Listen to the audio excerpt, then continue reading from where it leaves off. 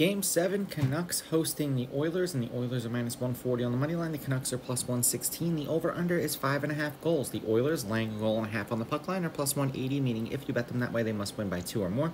And the Canucks getting a goal and a half on the puck line are minus 225, meaning if you bet them that way and they win this game outright, you win. They lose by 1, you win. It's supposed to be Skinner and Silovs. Neither goaltender has been confirmed.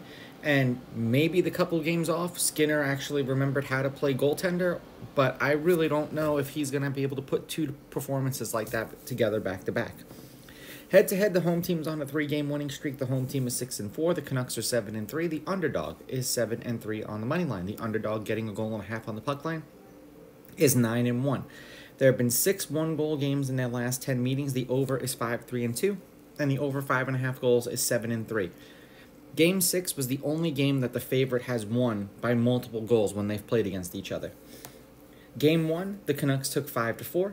Game 2, the Oilers won 4-3 in overtime. Game 4, the Canucks won 4-3. Forgive me, that was Game 3. Game 4, the Oilers won 3-2. Game 5, the Canucks won 3-2. And then Game 6, the Oilers handily beat them 5-1. That's the only game that really hasn't been competitive. I just want to say that they rallied probably behind Skinner so they didn't get embarrassed at home. I do think the Oilers are going to get eliminated, though.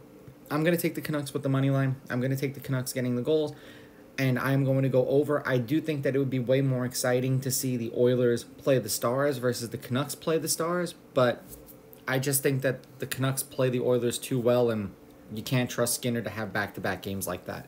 These are just my picks. If you disagree, please go with your gut, and please bet responsibly.